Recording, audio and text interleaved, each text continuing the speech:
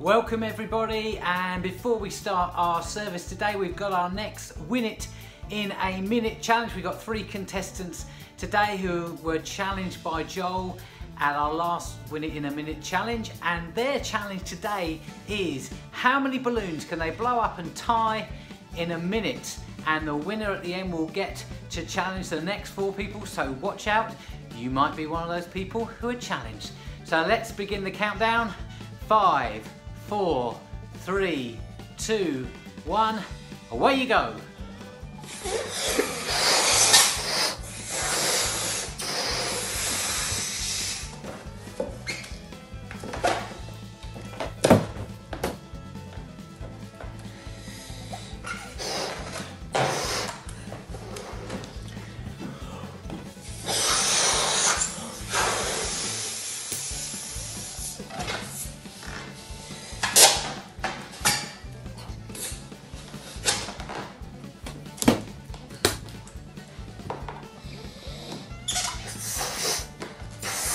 Not tricky this.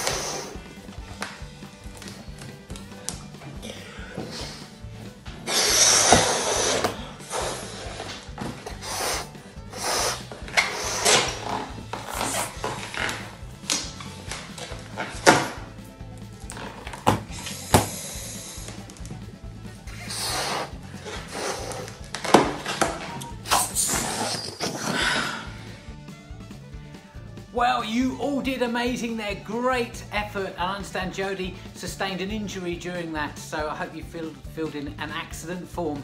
Well done to everyone. John, you managed 3 balloons. Isaac, you managed 3 balloons. But Jodie, you managed 4 and a bit. Not sure you quite managed to tie that 5th one. So well done, Jodie. Who are you going to nominate for the next Win It in a Minute challenge? Back to you. I nominate Ollie Birdsall, Jacob Sivers, Sarah Cattell and Steve Town.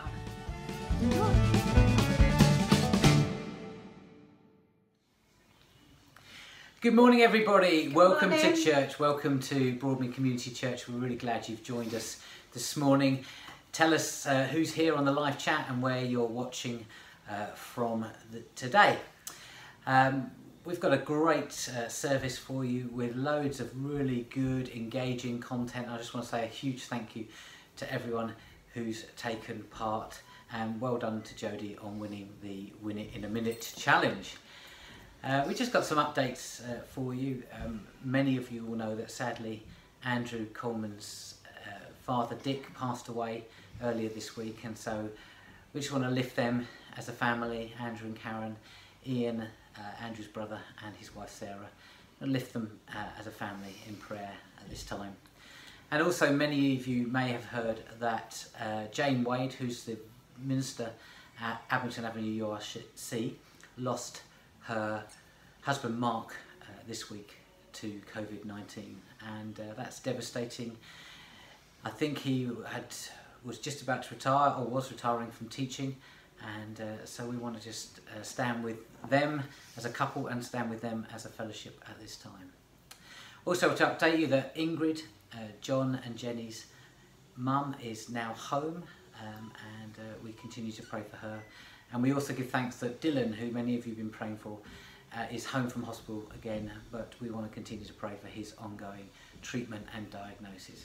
So we just want to update you on those things and pray into them. So I'm going to let Karen pray and lead us into the rest of our service this morning. So Heavenly Father, we thank you that you're the God of all things, that all our days are in your hands, God, and Father, we just thank you for the lives of Mark Wade, Lord. We thank you for the church family there and for what he meant to them. But God, we feel sadness alongside them as a church family as they mourn the loss of him, and the impact that has on the family as well. So God, we pray that you draw near to them. And God, we pray similarly, Lord, with Dick and with the loss of him this week, Lord Jesus. We pray for Andrew and Karen, Lord. They're loved dearly by us. And God, when one part of a family hurts, all the family hurt, and we really sense that at this time. So God, I pray that you draw near to them as well, as a couple and to the wider family. And Lord, we give thanks for the things that you have granted. Lord, we thank you for Ingrid being able to come home and to be with Keith. And we pray for the whole family there. Lord Jesus, would you strengthen them? Would you give them your peace? And would you surround them in your love at this time, Lord, we pray. And we give thanks for Dylan as well, returning home. And Lord, thank you. He's a dearly loved child. And we just pray, Lord, particularly that you would continue to oversee him and that he would have full restoration, Lord, to his health. Father, would you be with all the members of our church family, Lord? Many carry things in their hearts, Lord, that perhaps haven't been spoken or shared. But God, I thank you that you care for all of our needs. And I pray that each person would know that this morning. Amen. Amen. So we are going to raise our voices in worship this morning, and we're going to start. So jump to your feet, get your body moving, and sing Hosanna to this action song.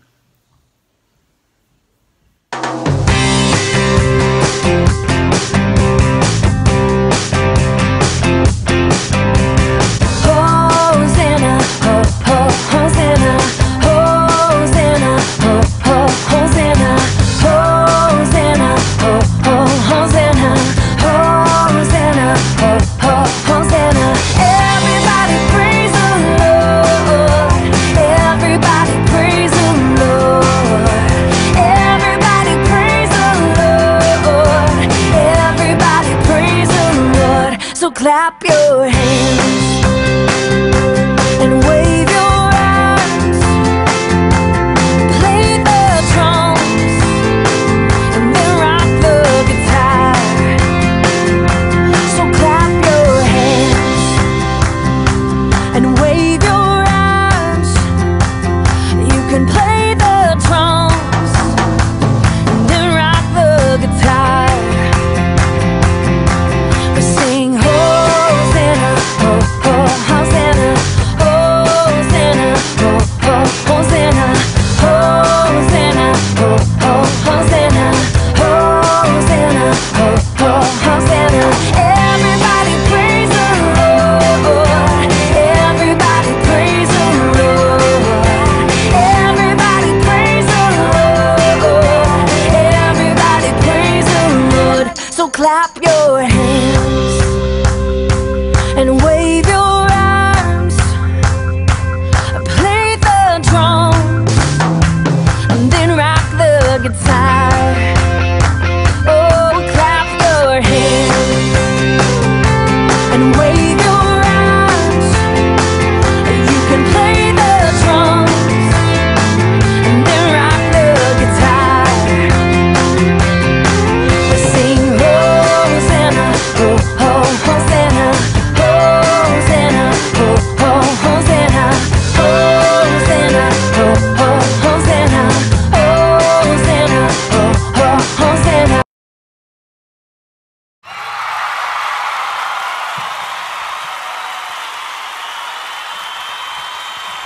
Hello, good morning everyone. I will be leading you in worship this morning. I wasn't very sure what to say to open up this set, but I keep feeling that the Holy Spirit is stirring in my heart. These times have not been easy for everyone. You know, I have found, for different reasons, personal reasons, and not just the lockdown, many times I have felt troubled. You know, that in a way, I guess I try to make sense of the Holy Spirit, of God, of, you know, the father figure of God, of, you know, I have so many questions that I can't understand, and I think I have been feeling the Holy Spirit saying to me, you don't need to understand everything. But what I do feel, and is something that I take away from the scripture of today, that is that if I allow the Holy Spirit to guide me, I think things are easier. I may not have the answers, but if I do trust and I follow what I feel the Holy Spirit is saying to me, I know that things will be easier. So I come to you today from a place of total submission, and I believe that that's what God's saying to us as a church, to submit to Him, submit to His ways, and when in doubt, let's just try and listen carefully to what the Holy Spirit is saying to us, but also to follow what we believe, and to challenge what we feel the Holy Spirit is saying. Because I know that sometimes we may hear voices that are not of Him. So just challenging and back to the scripture, go back to the Bible to challenge anything that we may feel He's saying to us. Thank you.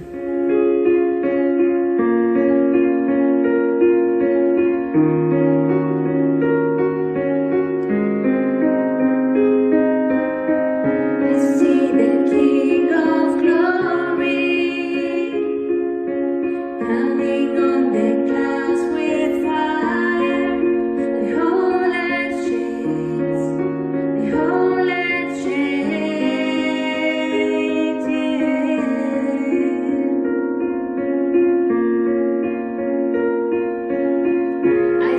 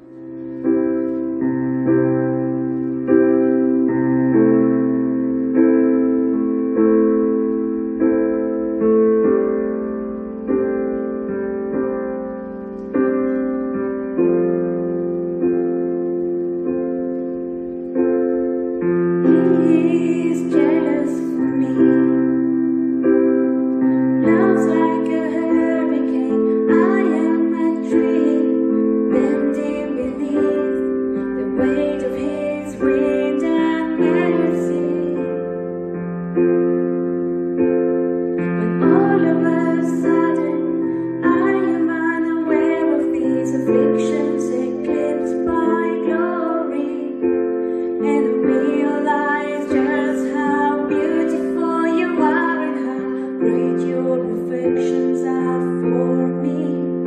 And oh, how he loves us so. Oh, how he loves us. How he loves us so.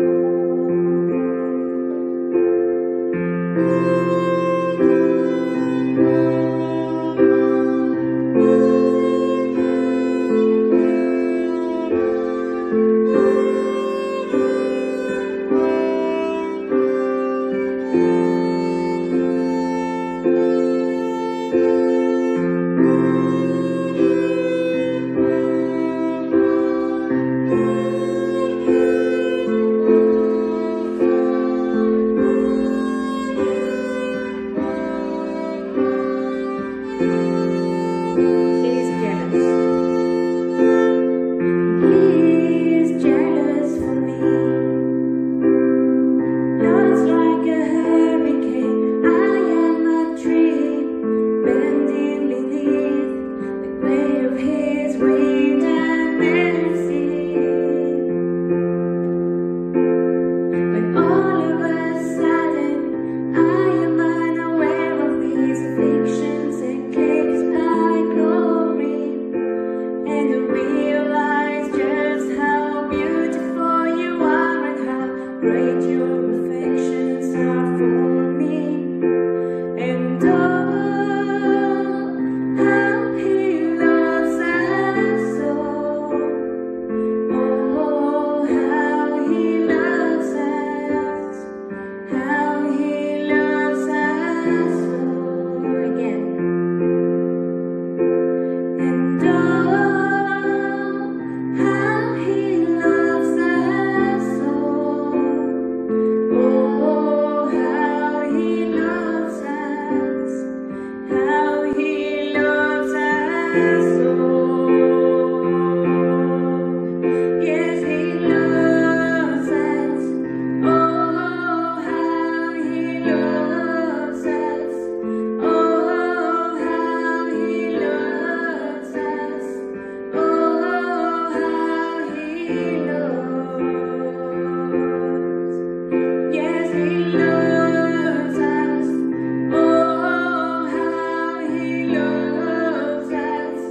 Oh, how he loves us. Oh, how he loves. And we are his portion and he is our prize, drawn to redemption by the grace in his eyes. If grace is an ocean, we're all sinking. So heaven meets earth like an unforeseen kiss, and my heart turns violently inside of my chest. I don't have time to maintain these regrets when I think about the way that he loves us. Oh, how he loves us. Oh, how he loves us. Oh,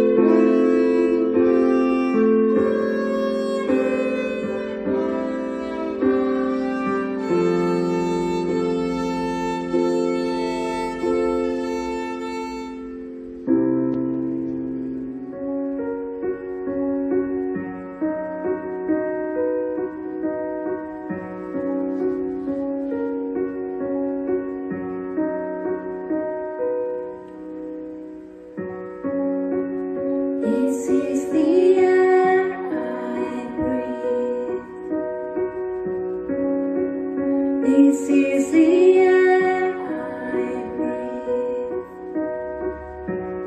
Your holy presence living in me.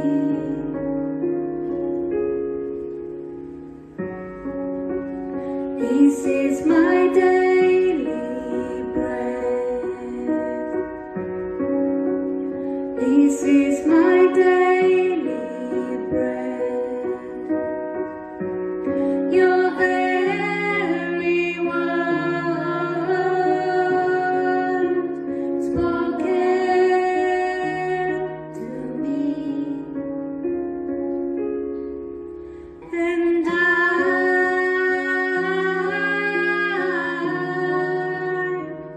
I'm desperate for you,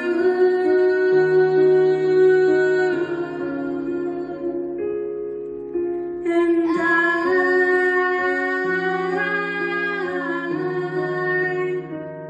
I'm lost without you.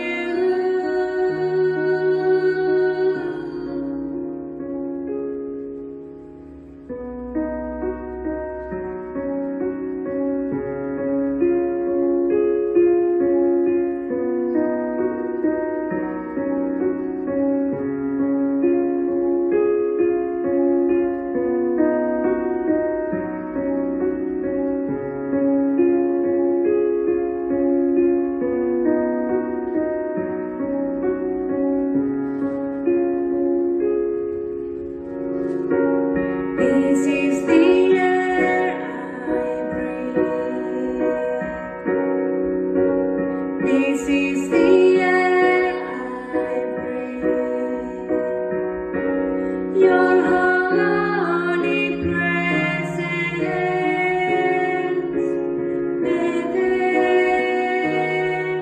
in me.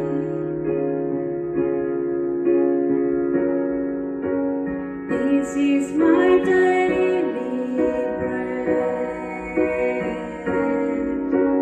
This is my daily bread. Your very word spoken to me.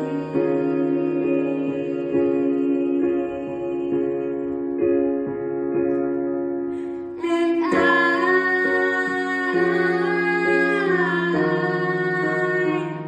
I'm desperate for you,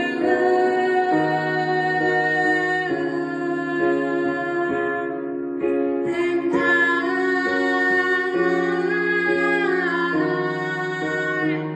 I'm lost without you.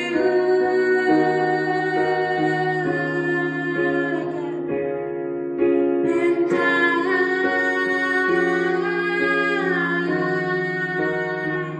I'm desperate for you,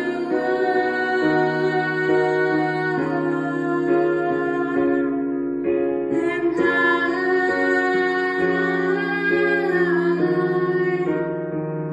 I'm lost without you.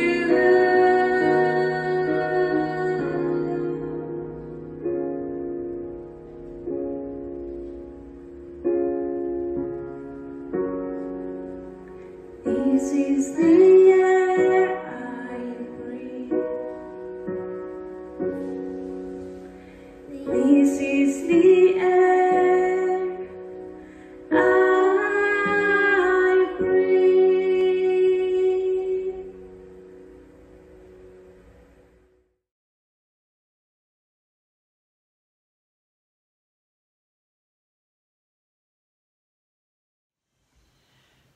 We all have been shocked over the last few weeks following the tragic killing of George Floyd. We've caught up with a few of our church members to seek to learn together how we can respond at this time and what God might be saying to us through this situation. So I'm going to hand over to Owen and Cara, Claudette and Addie for their reflections on this really important subject of justice and equality. Over to them.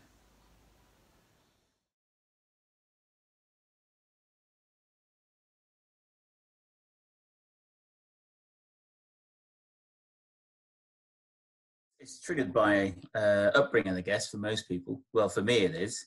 Basically said the way I came to church was because living in Peterborough at the time we did in the 60s, it was very unusual to see a black face on the street. So our family was one of the first. And, you know, my parents were very cautious about the fact that we were one of the first. So they wanted to make sure that we didn't rock the boat, in essence. We were. My experience then, slightly different. Also with my mum and dad, but I came to the UK in 1962. So I'm a Windrush child. Sorry about the hands. I am a Windrush child. Came to join my parents here. So it was a kind of a strange situation for me. But we did have issues that at one point, I was, I think, 12 and I was a prefect. And this young lady called me a gollywog. And that kind of upset me a bit, and I was very unprefectly, and I hit her. So I lost my prefect's badge, but also I was told I had a chip on my shoulder, and that was how they dealt with it. That was it. And so I felt, well, actually, I'm honoured to lose my badge in actual fact, because she made me feel a way, but it was my fault. But I don't know. It's not been, well, race hasn't been a very prominent thing in my life, but there's obviously been like little experiences. Like I've been followed around shops before, and there's been like little, like when you're in like primary school and they make like little comments and stuff, they're like, oh, you're brown. I'm like, yes. And it's just, I don't know, little things happen, and then you're like, oh, well, that's not supposed to be something that makes me different, but it is. But yeah. I think before like the whole Black Lives Matter movement was so prominent, it was kind of just like something that was in the back of my head, but now it's been brought forward, and it's something that I feel like I want to actively be a part of, because like I'm a person of color. So it just seems like it should be something that I am like passionate about. My parents studied here from Nigeria. I was born here, but then I actually grew up in Nigeria. So as Owen said, it's almost has to do with your experiences. And yes, I understand where a lot of people are coming from. A lot of the Black Lives Matter, it's important. But even though I'm Black, my experiences are totally different. Yomi and I were coming back from London. We had just gone for, I think, a function or so. We were very well dressed and all that. And we were stopped by Seoul Central.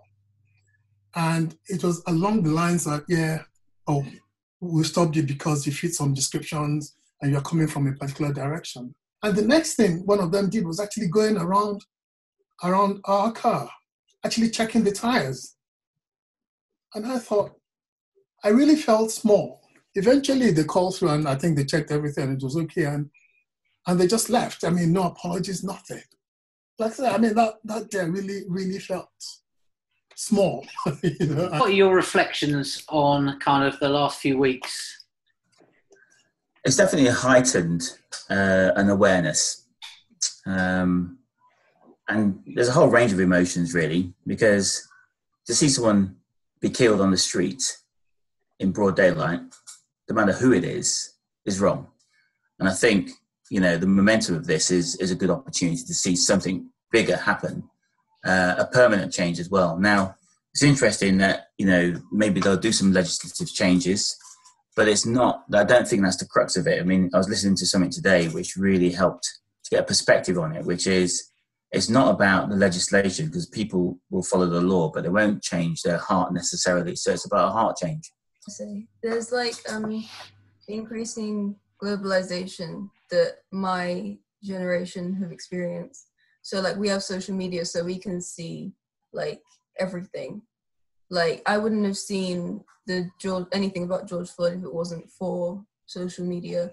And I think that social media has played a big part in it, because like we are so in touch with everything that's going on in the world. So we have like we have more Yeah. opportunity. We have more opportunity to be like involved in it, or like to see it and be outraged by it. Like I was outraged by the video of George Floyd, and that is what sparked my participation in the movement. As Christians, we are taught that we should be, as Jesus did, righting the wrongs, doing the right thing, standing up and being advocates for the people that can't speak. And I think, people can nominally class themselves as Christian, but they don't act upon that. The comment was, as a brother or sister, you're supposed to love your brothers and sisters as you do. And to do that means that you empathize with their difficulties and with their joys. And if someone is suffering for, walking down the street, as Adi was saying, or Claudette was saying, and they're stopped in their car, does that cause outrage for us, or do we just think, oh, that's the norm? And so it's about working out how much of a real love do we have for our brothers and sisters outside of the colour spectrum, but for the reality that we are all Christians and we walk in the same walk. We all have the same challenges. We all bleed the same blood. How do we move into that space where we actually are much more realistic about our love for each other? If you're addressing you're addressing Broadmead, your brothers and sisters, your family, what do you think they need to understand, or what would you want to communicate to them out of this time? No, I think more than anything else, it's just we need to think very, very carefully as to what we want to impart, particularly on our children. People need to see you as you are for them to actually appreciate and know who exactly you are. Because there's so many stereotypes. Until we break those the walls of stereotyping, I don't think we can actually move forward on this.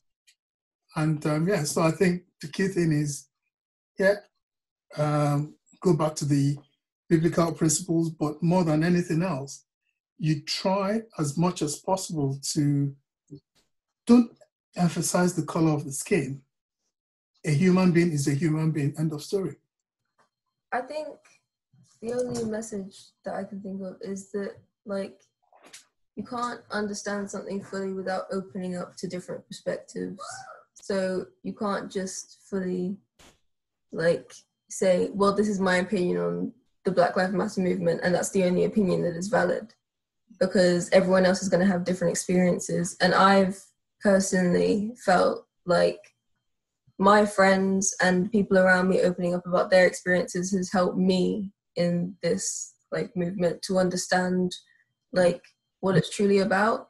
And I think that's just what everyone else should do, because it just helps a lot.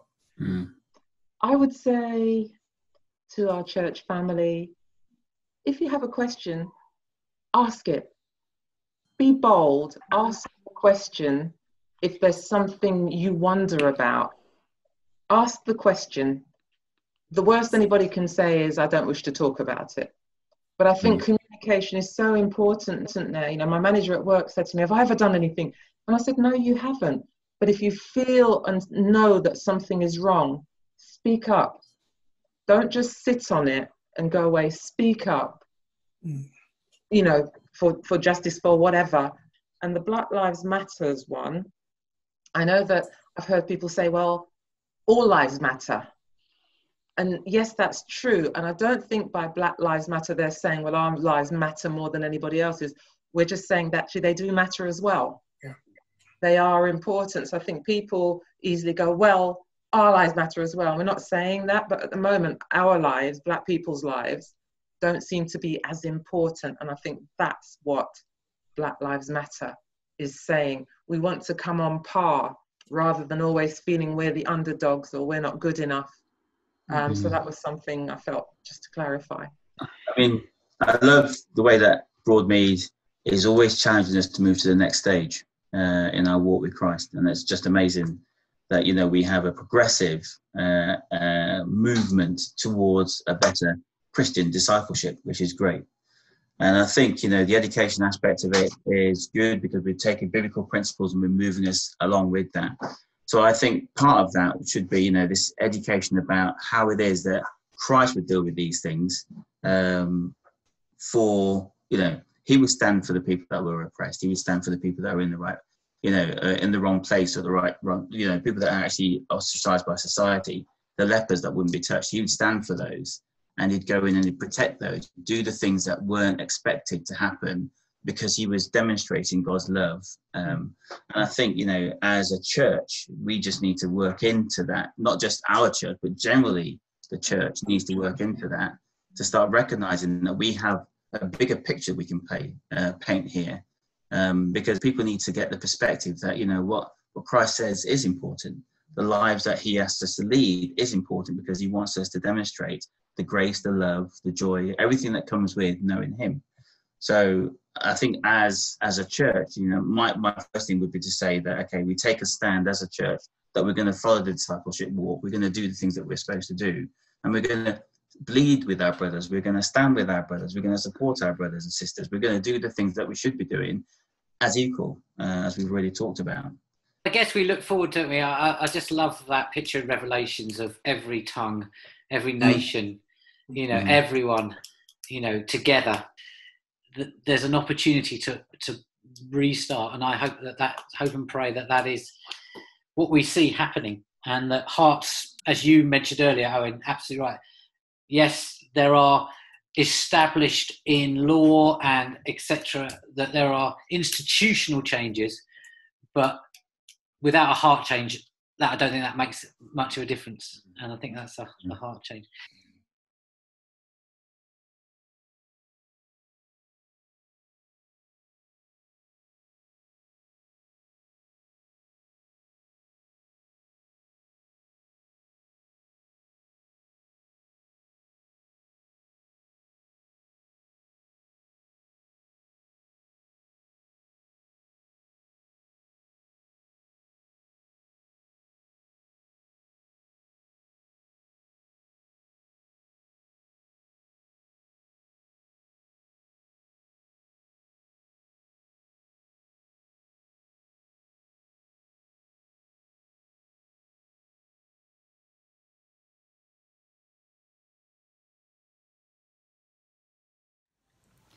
Thank you to Owen and Cara and Claudette and Addie.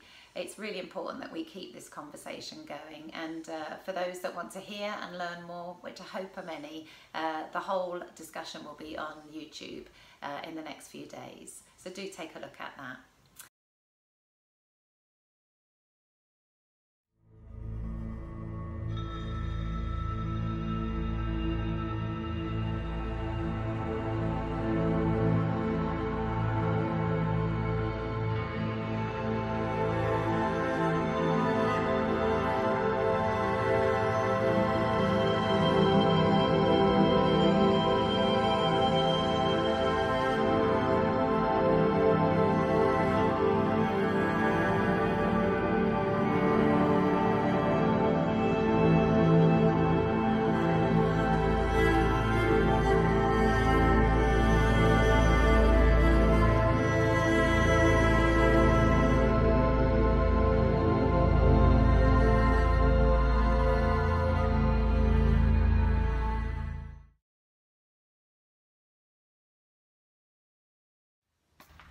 Today, this is what I want us to consider. What do you tolerate to fit in with those around you? What do you have to do to fit in with the crowd? Let us pray. Father, today give us ears to hear what you're saying. May you open our minds to be renewed by your truth. May you give us hearts that are transformed by your love. May you stir our imagination to see the potential of your church and to see your kingdom come on earth as it is in heaven. Amen. Well, welcome to our Dear Church series, and for those of you who are just joining us, or maybe you've forgotten that we're in the middle of this series because it's been at least 4 Sundays since our last one, I'd love to get you all caught up to where we are. We're talking about the 7 messages or the 7 letters that were written to the church around Asia Minor, sometime around the year AD 90, most probably by the disciple John. Now, a lot of us have a real hard time with this book of Revelations, right? Come on, be honest, admit it. I mean, some of us have tried to dive in and we find ourselves surrounded by charts and timelines and interpretations that often seem to contradict and just leave us confused. And others of us find ourselves reading it, and then we get to the trumpets and the bowls and the strange animals, and we just flip right back to Ephesians, where things make more sense. But here's what's interesting about this book. While we might find it at times confusing, the early church obviously was not confused by it. The fact that this book was kept around and included in this larger book that we call the Bible meant that it made perfect sense to the church in the first century. They understood it, they believed it, they knew what it meant, they knew how to apply it, and they found that its teaching was helpful and beneficial to the church. And so therefore they put it in the canon, and they believed it was worth keeping around for application and teaching for the church for generations to come. They understood what it meant, and so maybe instead of beginning with the question, what does it mean? We should start with the question, what did it mean? And when we start with that question, what did it mean? Then we can move on to apply it to us today. And so that's what we're gonna do. And so we've had quite a bit of background stuff so far in the other sermons. So I'm just gonna take a few moments to remind us. The first thing I want to talk about is geography, and the second is culture. So, geography. Let's look at the map really quickly of the 7 churches that these letters were written to. And one of the things you'll notice when you see a map of Asia Minor and those ancient 7 churches is that you find that they're kind of in a loop. And this probably constituted an ancient mail circuit which formed the order of the churches in Revelation. The other thing you may notice is that many of these churches were situated at crossroads. Now, in the ancient world, a crossroads didn't just mean you had to put a stop sign in place or a motel, spot the 1980s soap opera reference. Crossroads were very important places. They were places where culture and politics and society collided. They were hubs of commerce and communication and technology and ideas. If you wanted to get a message out across the ancient world, it would often get out at one of these crossroads. And the question that the church faces was, will they be faithful and will they be obedient at the crossroads of culture, at the crossroads of politics, at the crossroads of life, and at the crossroads of technology and ideas. And the second thing I want to focus on is culture. The cultural reality of these churches was that they faced tremendous external pressure from all that surrounded them, and the incredible internal tension from having very different personalities and people involved in the life of the church. Now, the early church was composed of 2 different kinds of people. There were the Jewish people that had come out of the temple and the synagogues of Jerusalem and Judea, and then there were also these Gentiles who found the message of Jesus to be more compelling than the philosophies of the pagan world of Rome. And so they started following Jesus too, and they started showing up at the communion table and the gatherings of the church. And if you could just imagine for a moment that a Jewish zealot trying to overthrow the Roman Empire and a Roman centurion whose job it was to keep the peace, the 2 groups coming together around the communion table. See, would the way of Jesus be compelling enough to cause them to love one another?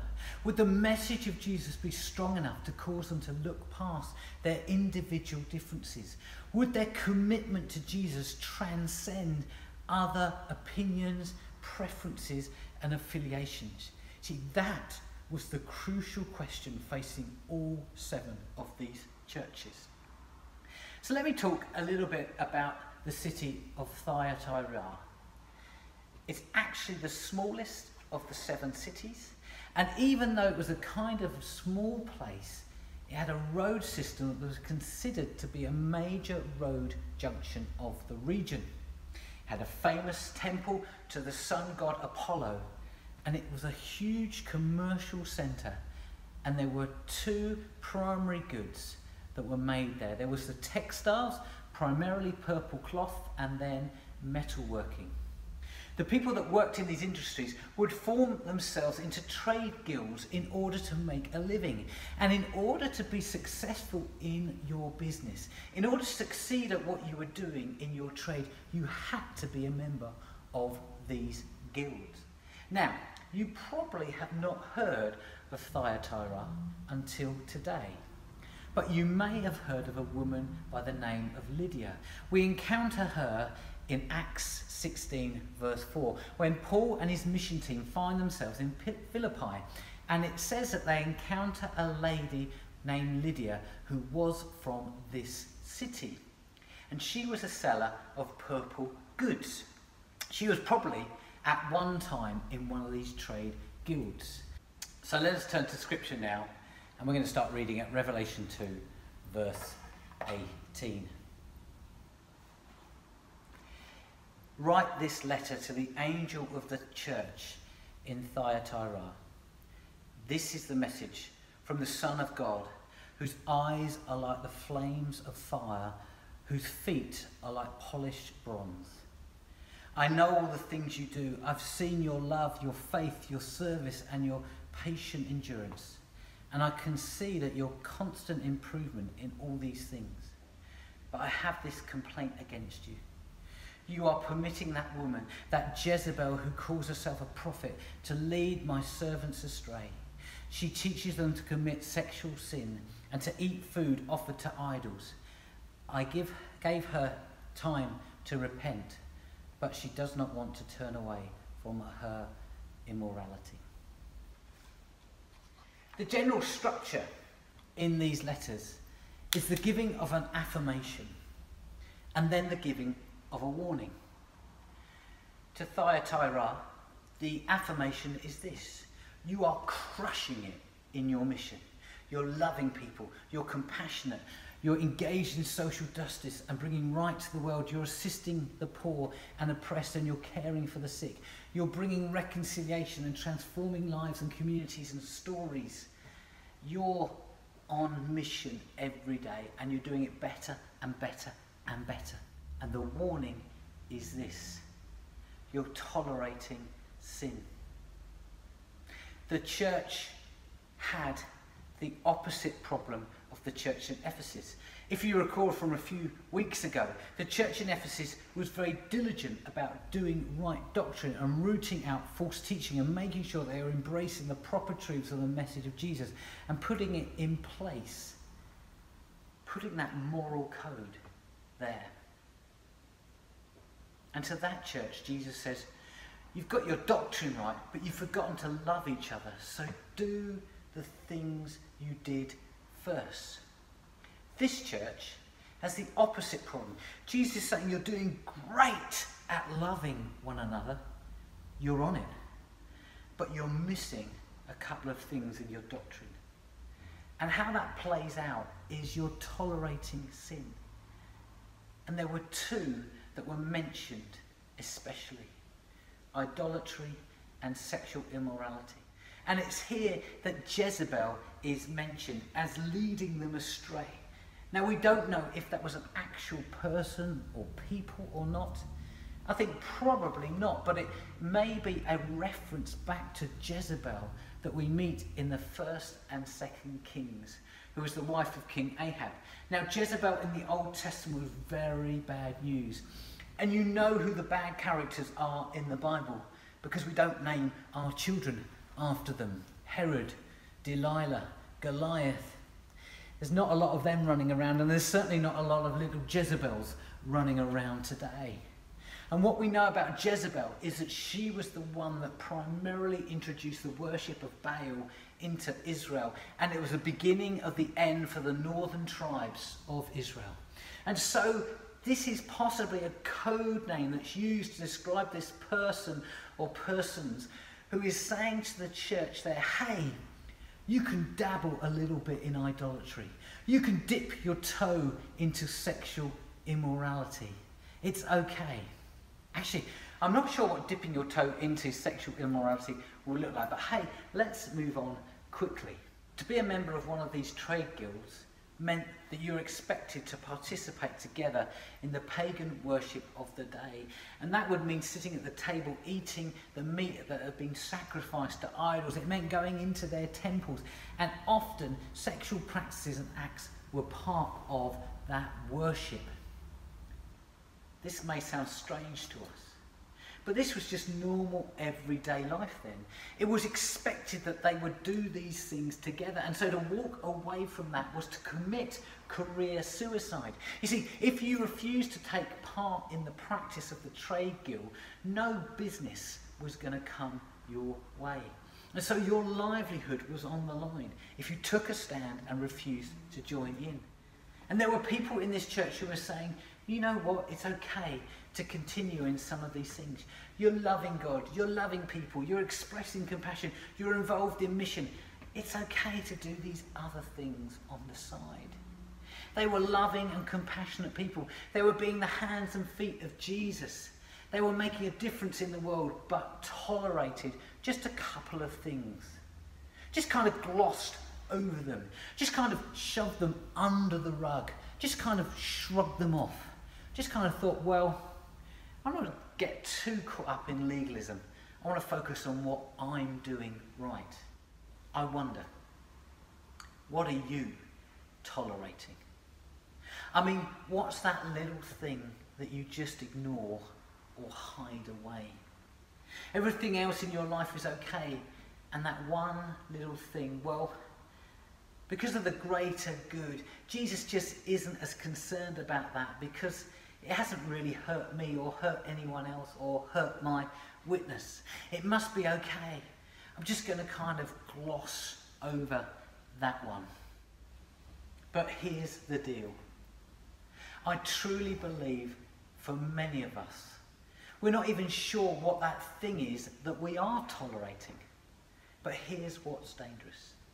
Even though it may be difficult to locate or admit, what we tolerate in our lives will replicate until it suffocates our life in Christ. Let me say that again. What we tolerate in our lives will replicate until it suffocates our life in Christ. I wonder, what are you tolerating? Jesus says, repent. And to the church in Thyatira, who were tolerating, Jesus said, repent.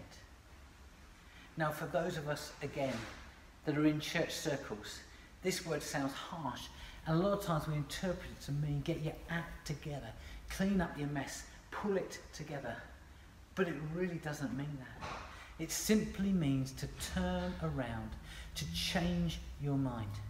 In Romans 8:1, we're told that there is no condemnation for those who are in Christ Jesus. 2 Corinthians 5:17 tells us that anyone who is in Christ, he is a new creation. The old has gone and the new has come. And in Romans 2:4, we learn that God's kindness leads us to repentance. In light of your identity in Christ, in light of your freedom in Christ, in light of God's kindness, what are you tolerating? Jesus says, there's a better way. And I think the message to the church then puts a few questions before us today. The first one is, will we be faithful at the crossroads?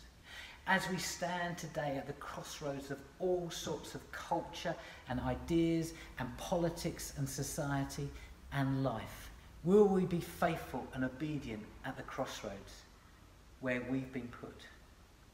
And I think another question that faces us is the way and the message of Jesus compelling enough to make us love one another well?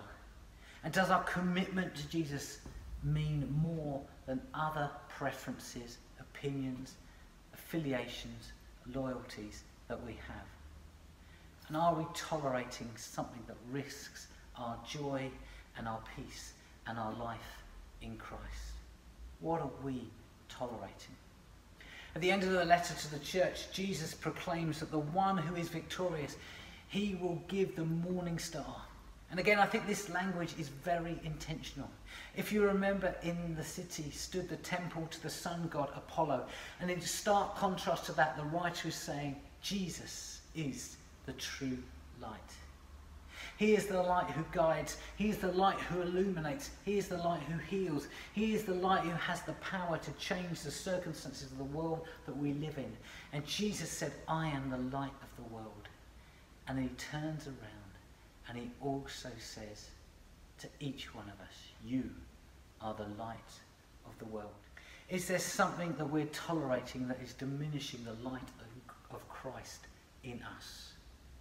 I wonder, would you stand with me now, wherever you're watching this today, as I pray for you? I pray that the Spirit go before you to guide you, behind you to propel you, above you to overshadow you and protect you, below you to undergird you and support you, and beside you to comfort you and to strengthen you and to give you peace. Holy Spirit, give us ears to hear what you are speaking to your church today. In Jesus' name, amen.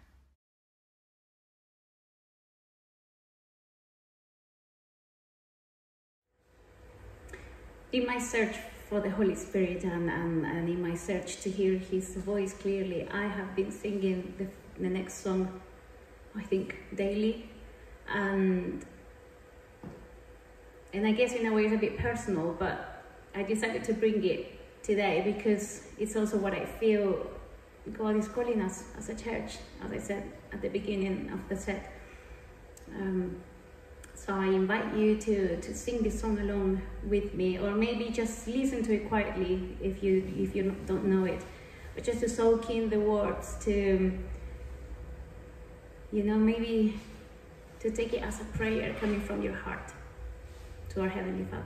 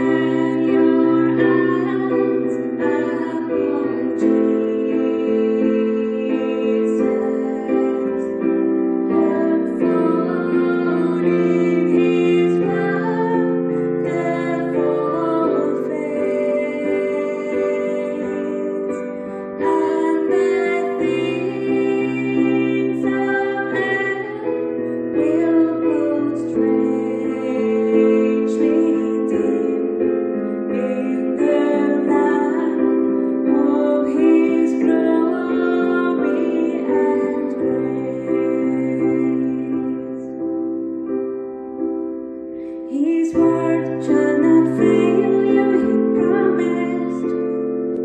Believe him and all will be well.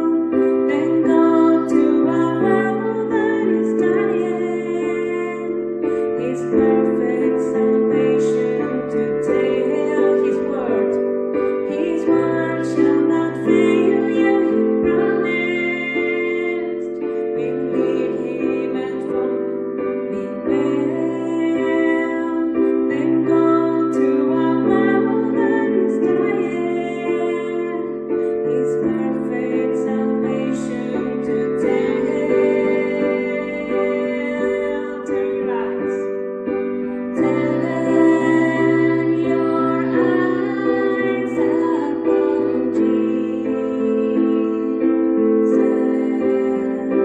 Look full in his wonderful face, and the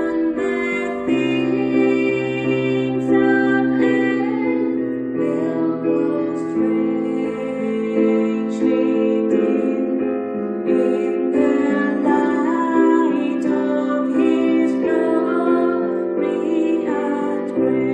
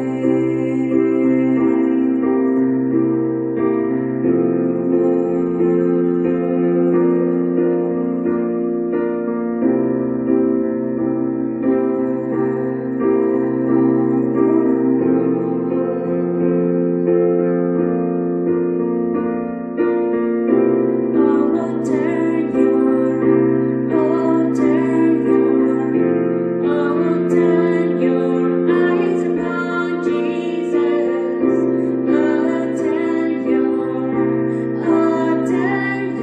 full in his wonderful face, and the things of earth will grow strangely dim in the light of his glory and turn your eyes upon Jesus.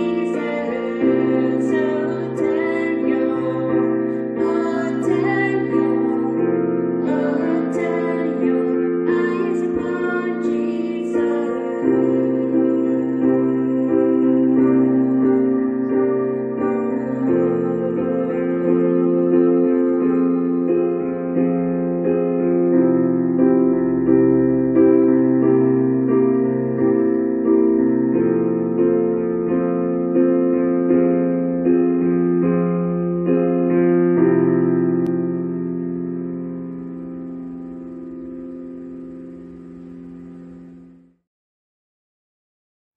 Hi everyone, it's time again for this week's family challenge. So Adam has been talking about some of the things that might extinguish the flame that God is trying to fan within our life, and that flame representing sort of that passion, that intimacy, that connection with God.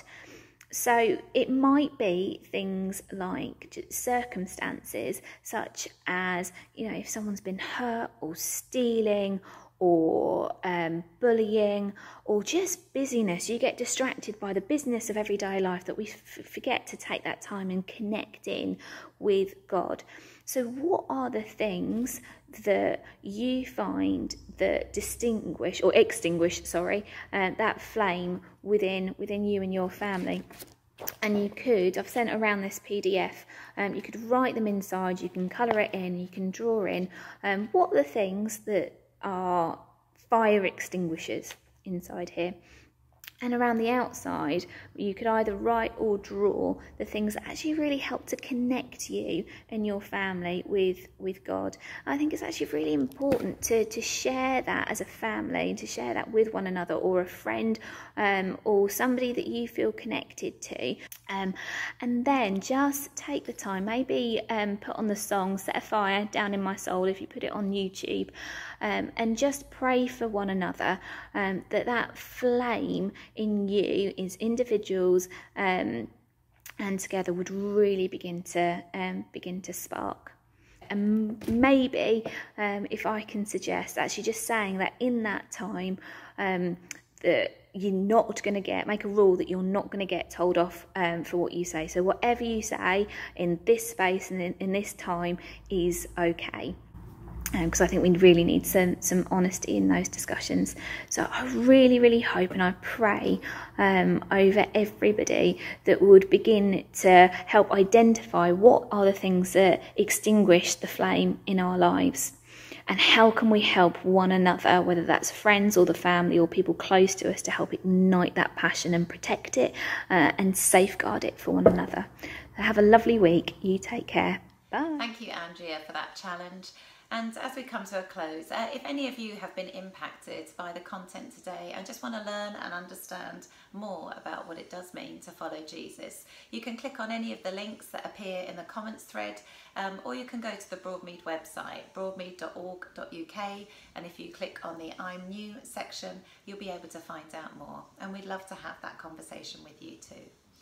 So Adam's just going to now close in prayer. Father God, we thank you for our time together this morning. Lord, we're in a time when everything is being stirred up, where there is an uncovering, where we're in a season we've never been in before. And so, Lord God, we need your peace. We need your comfort. We need your mercies that are new every morning. We want to express your compassion to one another.